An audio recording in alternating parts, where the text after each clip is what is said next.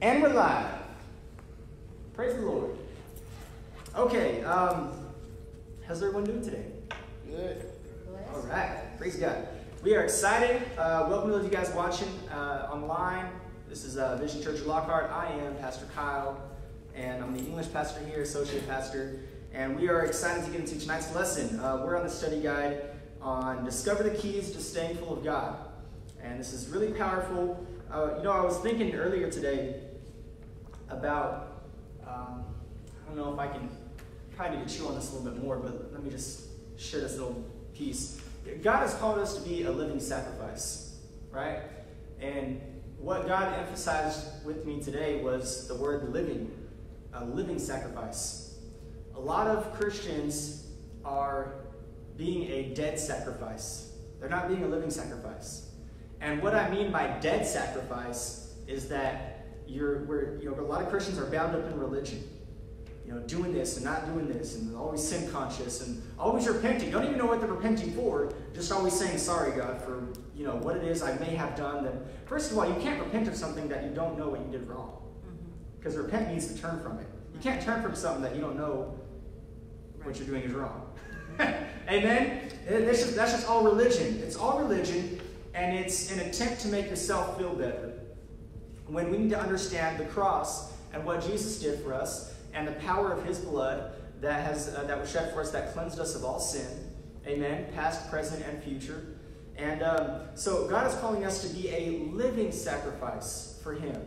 Not some dead sacrifice, not some religious person who likes to talk about a lot of different things and talks about faith and talks about living right and talks about the Lord, but when you look at their life, they're lacking. There's no power. And that's the difference between a living sacrifice and a dead sacrifice. A dead sacrifice, there's no power. But in a living sacrifice, there is power. Amen? How many of you are so thankful that the same power that resurrected Jesus Christ up from the dead dwells in you? You have the resurrection life of God inside of you. Amen. And it may be lying dormant in there because you don't understand what you have, but I'm telling you, it's there. And that's why we're here doing these studies on Wednesday nights, so we can unlock the resurrection power of God, the resurrection life of God, because understanding leads to power in the Christian life. And understanding the principles of God, uncovering the principles of God, will definitely release power, through your life. Praise the Lord. Amen. So, anyway, discover the keys to staying full of God. What does that have to do with what I just said? Well, being a living sacrifice. Learning how to not just be some religious Christian who talks about it, but being a living sacrifice for the Lord. And being full of God at all times. Whether you feel you're close to him or not, knowing that the word says that God is with you and he will not leave you nor forsake you. Amen? Amen. So let's go on to lesson 4 here, and it's called What Do You Value? What do you value? So you follow along in your outlines there. In Romans 11:13, well, first of all, let's go ahead and pray. Father God, we thank you, Lord, for your word. We thank you for this evening. We thank you that you are alive and well, and because you are alive and well, God, we are alive and well. We thank you, Lord, that our lives are wrapped up in you, God. We thank you that apart from you, we don't have life. There is no life outside of you, God. There's only death. There's only need. There's only lack outside of you.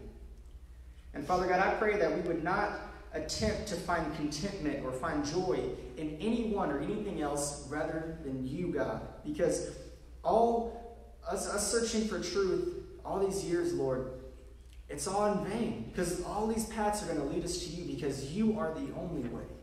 You're the only way, God, to fulfillment, to contentment. And so we just lay our lives down this evening, and we thank you that you are speaking to us because you are alive. In Jesus' name, amen.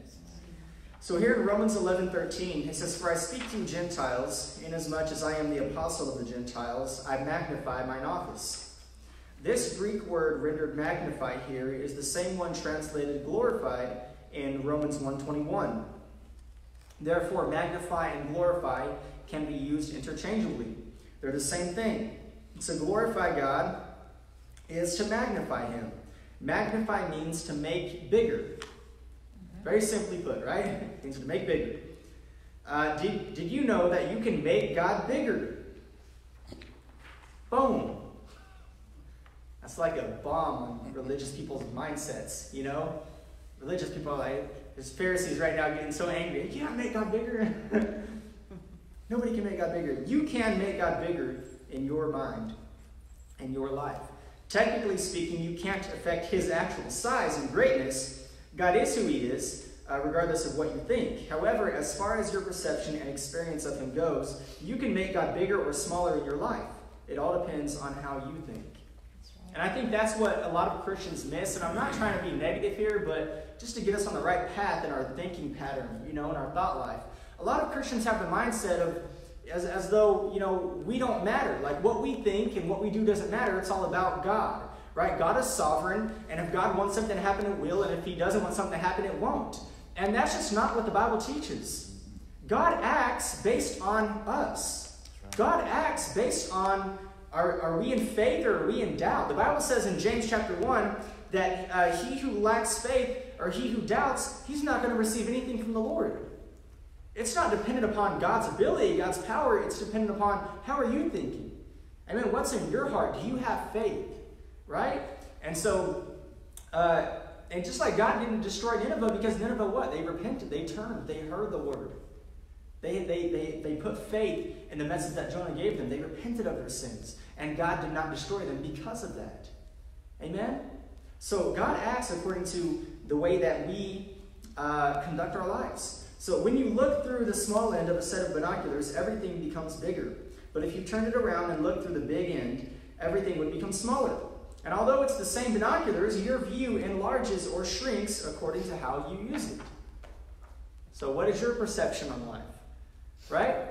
Sister Jill and I were, and Brother Leon too, we were talking about this just before service about different prices, when it comes to luggage for flights or gas prices and stuff. And I understand as a Christian, when you see greediness in the world, it can be a little bit disheartening. And because it's at your expense. Their greediness is at your expense. And, I understand that it's okay to question things, but as a Christian, if you're always focusing on lack and need and how this price is too high and that price is too high, it's a poverty mentality, and God is calling us to come out of that and to instead have a prosperity mentality that my God shall supply all my needs according to his riches and glory by Christ Jesus. God knew how, beforehand, since the beginning of the ages, God knew exactly where the gas prices would be today compared to 1960. God has everything figured out. He knew about all the inflation and about all of that and all the taxes. And I'll tell you that God will provide for you if you will trust in him and believe him. But it's hard to trust in God and believe God when you're always focusing on the problem, when you're always complaining about what is wrong. Right? I'm not saying as Christians to just pretend like everything is perfect in the world, because it's not. This world is messed up. People are messed up. But in the midst of that, let's choose to put our eyes on God and believe his promises. Amen. Praise the Lord. So our minds are like a pair of binoculars. Depending on the choices we make and the things that we focus on, we can either magnify God and diminish our problems, or vice versa. The sad truth is that most of us have become masters at making the smallest, most insignificant things bigger, minimizing God and his word. It's almost like we're a spiritual child, right? Your child cries over things that are not significant at all, like a popped balloon, or they drop their ice cream, or just whatever it is. I mean, they cry over the smallest little things. And sometimes it annoys you as a parent, because you're like, what is wrong with you? It's not a big deal. But to them it is. And it's about all how you see it. And if you're immature Christian, you're going to be the same way. You're going to fall apart at the most insignificant things, at things really that aren't that big of a deal. And so it's not that your problems don't matter, but rather it's about having the maturity. Maturity is directly connected with perception. Okay? Maturity is directly connected with how do you see things. Amen? And that directly affects how you're able to deal with things and handle things and how much you're able to handle and deal with. And so God is calling us to grow up by the milk of the Word. And that's the only way to grow, by the milk of the Word. You're not going to grow by listening to K-Love. It might encourage you, but you're not going to grow by K-Love. Amen? Amen. You're going to grow by the Word. Praise the Lord. Right. So that's the only way to grow. In our negativity, we focus on and magnify the tiny little toothpick that the devil puts in our path. By the time we're finished thinking about what could happen, it's become a huge baseball bat that Satan uses to beat our brains out with.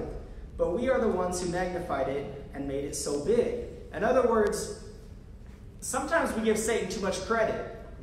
Because, you have the power to either empower Satan or make him flee. Because the Bible says in James, when you submit to God, resist the devil, and he will flee. Not maybe, not probably. He will flee when you resist him and submit to God. But you also have the power to empower him. Amen? Because Satan's going to throw thoughts at you. Satan's like, here's a thought. Bam. And Satan knows. He's like, yep, they're going to meditate on that thing all day long. About how their family member did them wrong, or this person did them wrong, or whatever the case is. They're worried about this bill, or worried about... Satan's just going to get you to meditate on the wrong thing all day long. Just one little... Pop a little, question in your head, and boom. Got you on this tangent all day long. And as a Christian, we have to control our thoughts. We have to choose, okay, are we going to... There are problems in life, but how are you going to respond to those problems? Amen? Are you going to worry, which the Bible says is not going to add 1 cubit to your stature, or are you going to trust God? Are you going to believe God? Are you going to release faith through your words? Sometimes you got to give yourself a pep talk, and you got to talk yourself into faith. That's true. I talk out loud. When there's a negative thought in my mind, I say, in Jesus' name I rebuke that. I talk out loud. And I don't like say for everybody to hear me, in Jesus' name I rebuke that. But, I mutter it under my breath. Like, no, I'm not going that path. So, and what that's doing is you're guarding your heart. You're guarding your heart. Because faith is of the heart. Faith is how we receive from God. And if you want to receive from God, you've got to guard your heart. And the way to guard your heart is you've got to filter your thoughts. Amen? And stop allowing all this junk to clutter up your heart. And then you wonder, why is God not coming through for me? Why am I not receiving anything from God? Because you've allowed bad thoughts, you've meditated on them, and they've gotten in your heart, and now your heart is full of doubt and unbelief. And it's not about God not wanting to do anything for you, it's about your inability to receive, because you're magnifying the wrong things in life. Yeah. God loves you. God's given you His Word and His Spirit. But you've got to do the rest. You've got to meditate. You've got to get revelation. You've got to grow by the milk of the Word. Amen? Amen? Praise the Lord. One of our Bible college students wanted to see me. He came into my office and began to cry. Since something always seemed to bother him, I asked, "What's wrong now?" And it was a Monday, and he had attended church the day before. He said, "I was so hungry to hear God's Word, but the two women who were sitting in front of me talked and laughed throughout the entire service. They distracted me." And then he broke down weeping about how the devil had used this to steal away the Word. And I had just gotten off the phone with a friend of mine. He'd just lost his wife of nearly 50 years, and I'd called to minister to him, but he was glorifying and magnifying the Lord, saying, "God is so great. God is so good. I love Him so much." His mate of almost half a century had just died, yet he was praising and thanking God. Amen. Yet here was this other guy sitting in my office crying because he missed hearing a message. Amen. Sometimes when you get some perspective in life, then you're like, maybe it's not so bad, right? Two women talked and he was ready to give up. That's just stupid.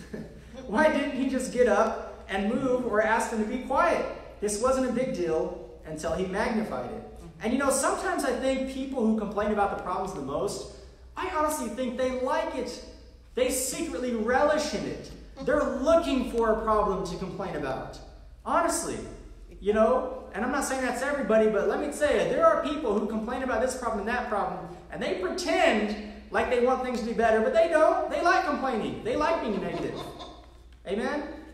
That's just the truth. Yeah. What's bothering you today? A year from now, you probably won't even remember it. Even if the Lord doesn't intervene and fix the situation you're so upset about, in 12 months, you'll forget it. Why? Because it's insignificant. It's not really a problem. You're just magnifying it. When people come up to me in prayer lines and tell me their problem, sometimes I literally have to bite my lip to keep from laughing. I want to say, this is it? This is the big problem that's derailed you? I've had worse things happen on my good days. Honestly, some of the things people get so upset over are nothing. I'd like to buy them a one-way ticket to some third world country. I've been to where they can see firsthand what true hardship and suffering is really like. And Lord help me. Amen.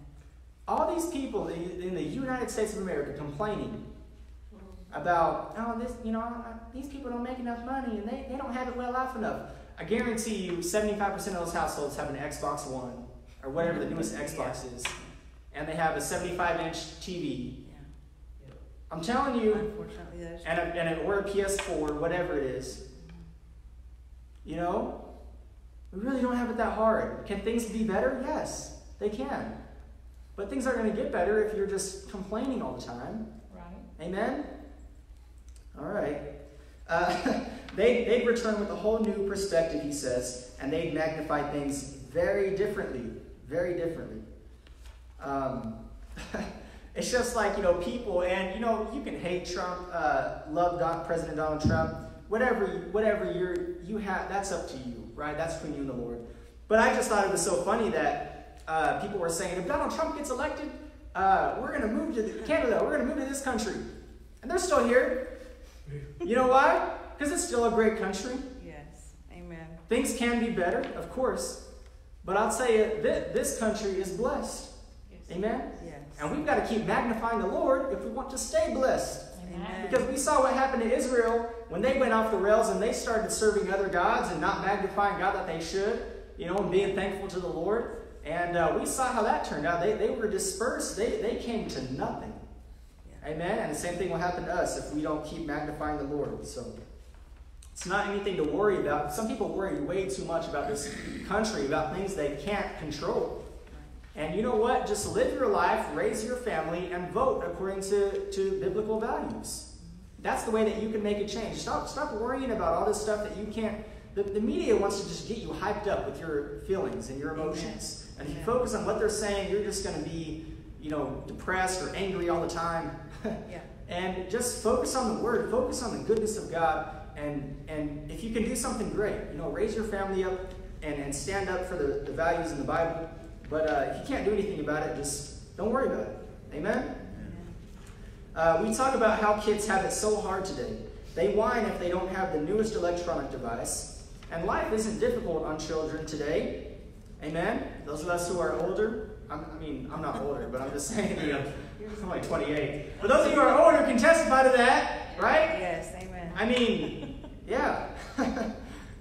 This is the easiest generation that has ever been. He says here, Thomas A. Crapper. What a horrible last name. I feel sorry for that guy. Must have made fun of him in school. Anyways, Thomas A. Crapper was born in England in 1836. When he was 11 years old, his parents gave him a sack with some clothes and one day's food supply in it. They told him they loved him, patted him on the back, and sent him on his way. He walked 165 miles to London. He had no relatives or anyone else to look out for him. He was on his own, live or die, sink or swim. He didn't have a government-sponsored social system like we have today. He couldn't exist on welfare. He could have died. Thomas was on his own at 11 years of age. And that's really how life used to be, right? If you couldn't take care of yourself, or you didn't have family to take care of you, you're done. You're done. There's nothing for you, right?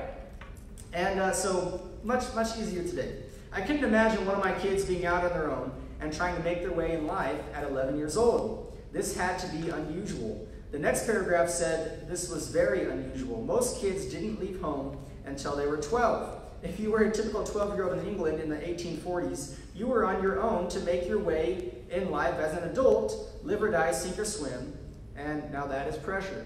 Amen? And I will say that, obviously, things were cheaper back then, but he also made a lot less back then as well. So I think it kind of evened out. But, in today's world that we live in, at least in the United States, it's you gotta be making some money to move out on your own, because there's this bill and that bill, and it's almost a necessity today that you have a phone, a smartphone, because everything is done through technology today in the world that we live in, the world that we operate in. But anyways, not having designer jeans, the newest video game, or being able to watch MTV is not pressure. Not being able to drive a car, stay out past 11, or do everything their friends do isn't pressure.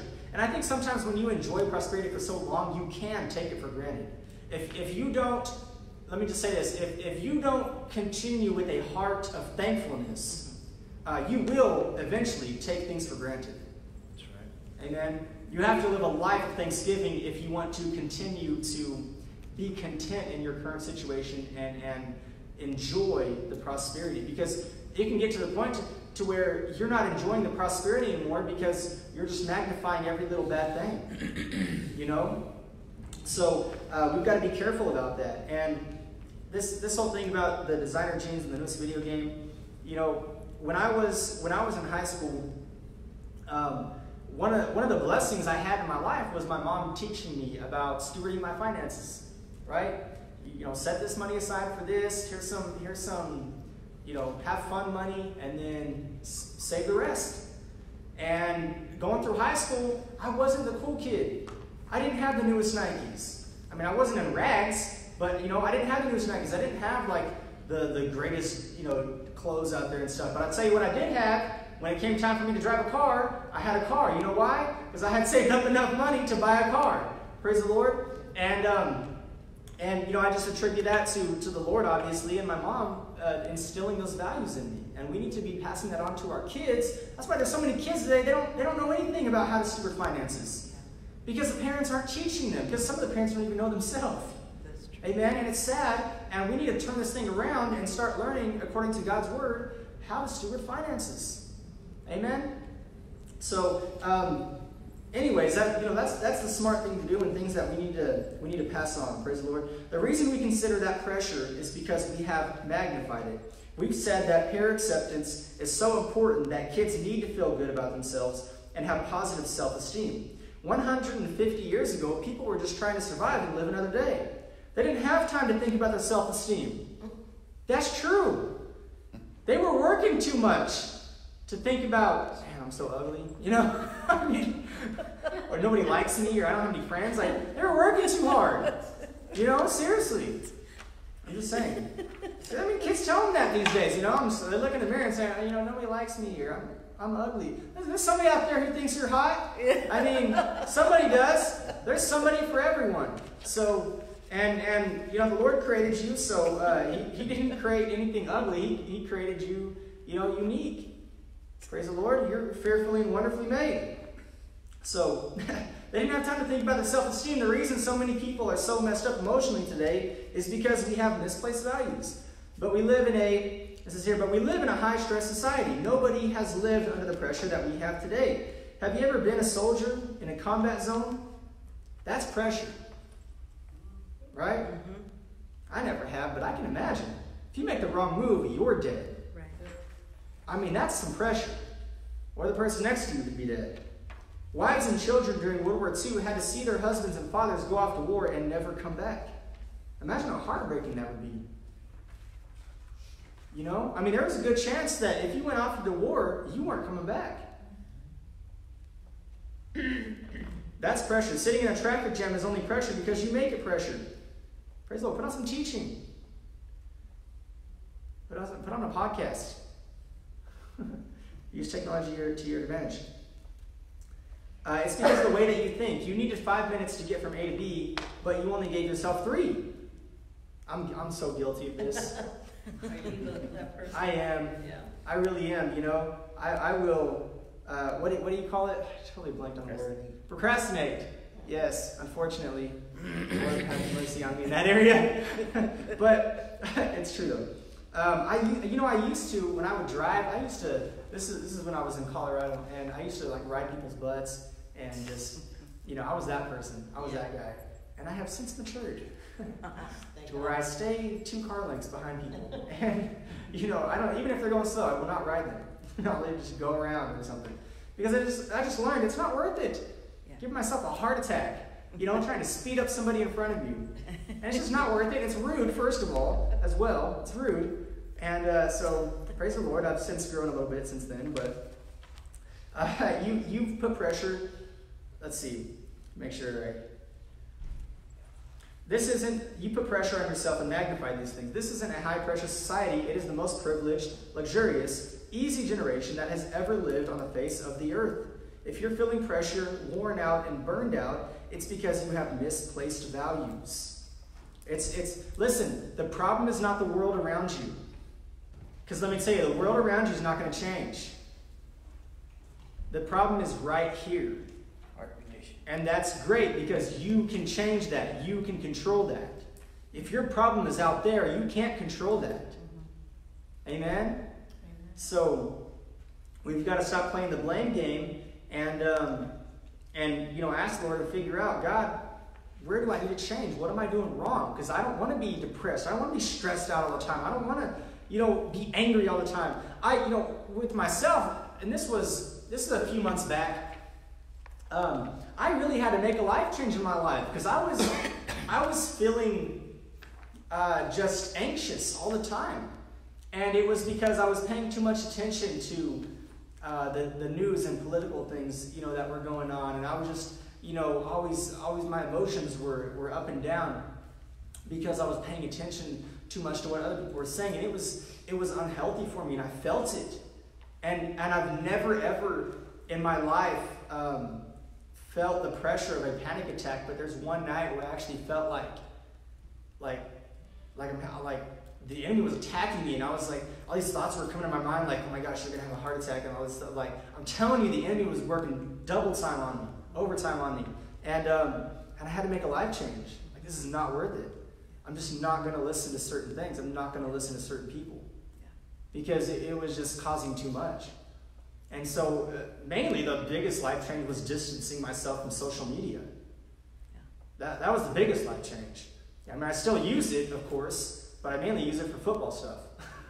I don't care about politics. I don't even know, I know the impeachment trial is going on. I have no idea what's going on in it. I haven't listened to anything. I have no idea. The whole country is so concerned about. I understand. I mean, we should be concerned about our country and about the president and stuff, but I don't care. It's out of my hands, I can't control whether he's impeached or not impeached. People are just so up in arms about everything, and it's like you can't change anything. When it's time to vote, vote. Other than that, just arguing with people, fighting with people. I used to do that on Facebook. It's pointless. Nobody's changing their mind. Right. Nobody's changing their mind about anything. So take that as you will, and make some life changes if you need some more peace and joy in your life. Pray to the Lord about that. But he says here, you're pressuring yourself. It's not our society. You chose to get on the treadmill. You're the one who magnifies or minimizes everything that comes into your life. You have a choice to say no or to say yes. What do you value? What is big to you? Is your problem bigger to you than God? You can magnify the Lord and make him bigger. The way you do so is by glorifying, praising, and thanking him. Find someone in the Word who had a similar situation and overcame it. The Bible says that the Old Testament was written for admonition, as an example to us of things to do and things not to do. Meditate on it and make these things more real to you than what your bank account, relatives, friends, or even what your own mind says. You need to get to a place where God's Word is true and the Lord is far bigger than the situation. Amen? You can't even trust your own thoughts or your own heart. The Word of God is the only thing that you can trust. This has to be your guide in life. You have to allow this to form your belief system and to form your thought processes. Consider Jehoshaphat going out and fighting the mighty armies arrayed against him in 2 Chronicles 20. He put the singers out in front, praising the Lord, and he defeated the enemy without them even drawing a sword or firing an arrow. Just say, God, that's how big you are. You destroyed hundreds of thousands of enemy troops through singers praising. You're awesome. That makes God bigger.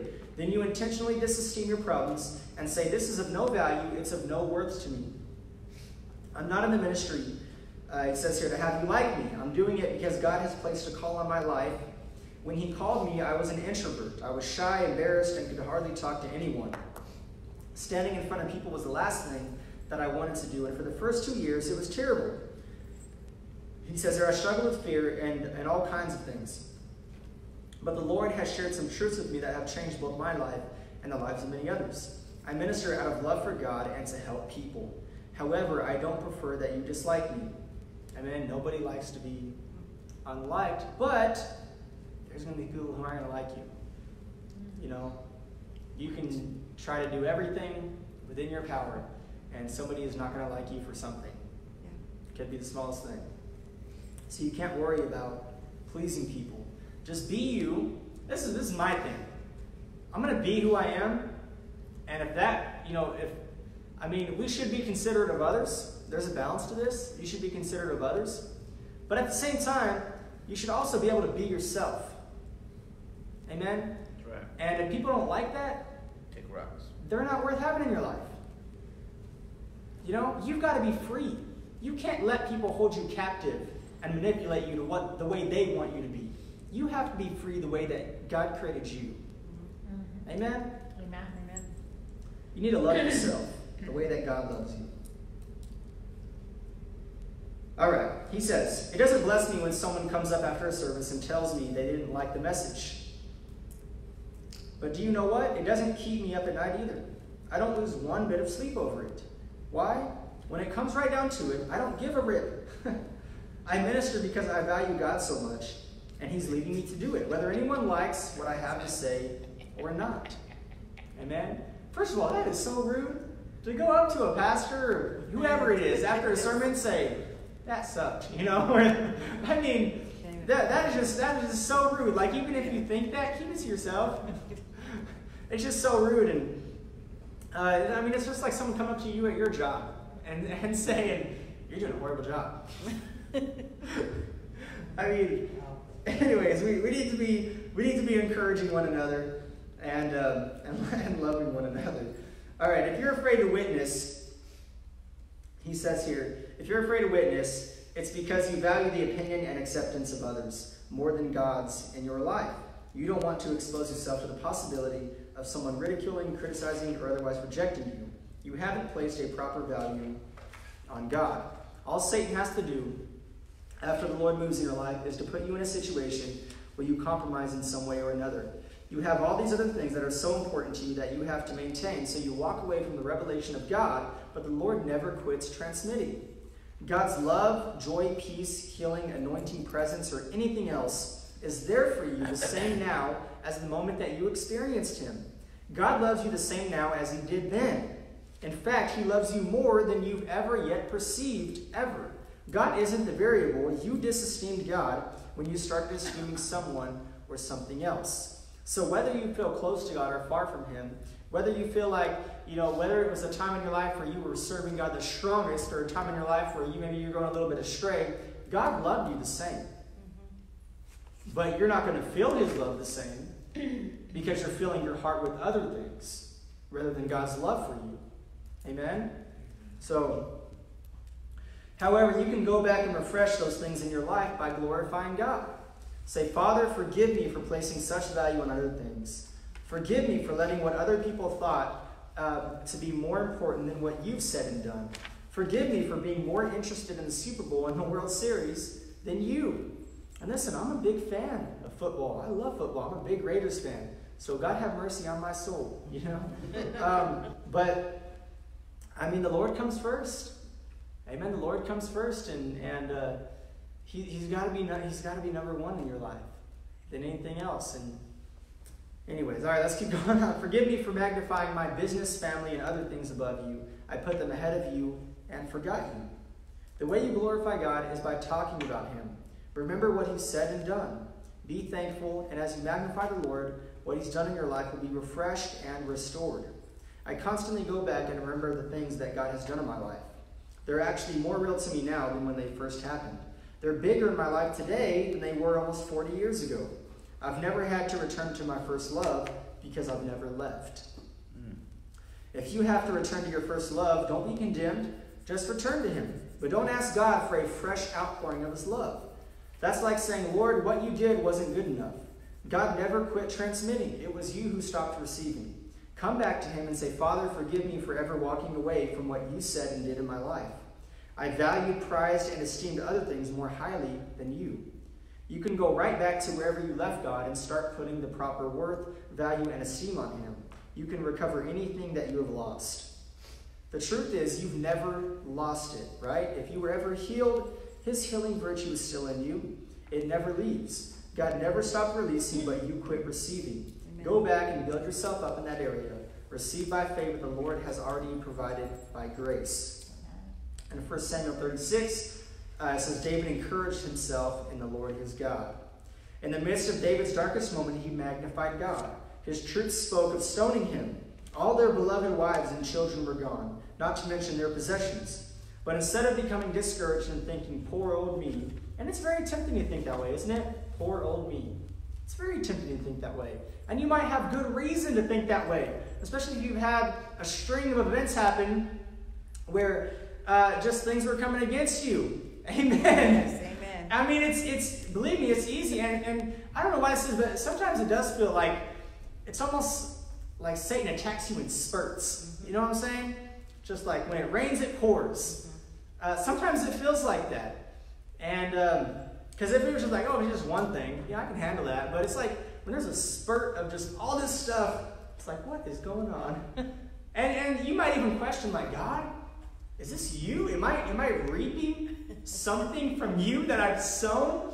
And but I'll tell you, God is not one who repays evil, and He's not one who is out there to punish you. He will correct you, but there's a difference between correction and punishment, because God is not holding your sin against you.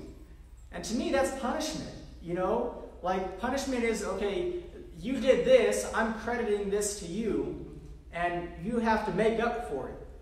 And that's different than correction. The blood of Christ has been spilled, and God's not punishing us for our sin. He will correct you, but correcting you is for your benefit. Punishing you is just to hurt you. I mean, in a sense, for what you've done wrong. But correction is different because it's for your benefit. It's leading you the right way. So it's easy to think, poor old me. But in the midst of that, David encouraged himself in the Lord. He began to glorify and magnify God in the midst of a very bad situation. And you can do that too. You can choose to get down, bawl and squall, gripe and complain, or you can choose to magnify and glorify God. Because I'm telling you, your flesh is weak, and it's very easy for your flesh to cry. And it's okay to cry. Sometimes if you feel overwhelmed, just cry it out before the Lord. He sees your tears. But there's a difference between crying out of reaching out to God, and a difference in crying just feeling sorry for yourself. There's a difference there.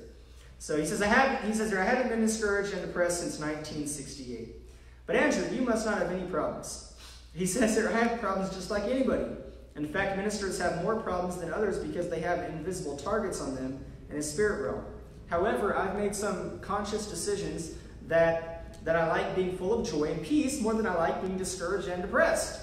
Therefore, I just encourage myself in the Lord. Just like what it says in Romans chapter 8, to be spiritually minded is life and peace. To be carnally minded is death. So you got to decide what mind you're going to be of. Sometimes I have to literally shut out what's going on in my life and force myself to focus on God.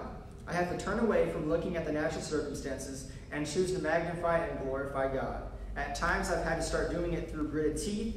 He says, I didn't feel like it. I didn't have a rush of positive emotion. But through gritted teeth, I said, God, I glorify you. You are awesome. It wasn't very long before the joy and the peace started flowing. Amen. And, I remember in my life when I was real young in the Lord, right? I gave my life to the Lord when I was 13. But I was real young in the Lord, spiritually speaking, not physically, okay? And I just remember the smallest things would just affect me so much. I would cry, and if I didn't feel God's love and presence all the time, I'd just be like, God, where are you? I was so immature. I just didn't understand about walking by faith and understand about, your emotions don't tell you the truth all the time. And sometimes, even though you don't feel this way, you still gotta, put on your big boy pants, big girl pants, and just carry on and continue to have faith in the Lord. I didn't understand at the time, but thank God over time that I've grown from that, and life is much better now. Life is not fun when you're always on a roller coaster. Amen.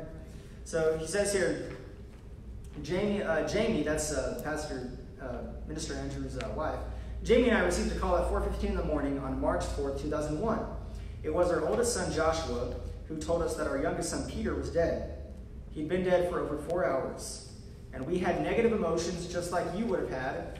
But, like I've been teaching in the study, I refuse to let grief and sorrow occupy a higher place than my praise of God. We took authority over the situation, released our faith, and jumped in the car. As Jamie and I drove that hour into town, I just started praising God. I thanked him for his faithfulness and let him know that I would continue serving and loving him with all my heart regardless of what happened with our son. As I began to magnify God, faith rose up in my heart, and I knew that Peter would live. When we arrived into Colorado Springs, he says, I found out that 5 or 10 minutes after we had received the call and prayed, Peter just sat up and started talking. He'd been stripped naked and put in a cooler with a toe tag on him, but God raised him from the dead after nearly 5 hours. Thank you, Jesus. And there was no brain damage, or as Peter himself says, no more brain damage than before. That's funny. All this happened because I refused to let anything else occupy God's rightful place. You're the one who can choose to do these things. You can edify yourself. Amen. The Bible says in Romans 4:20, Abraham was strong in faith. How was he strong in faith? By giving glory to God.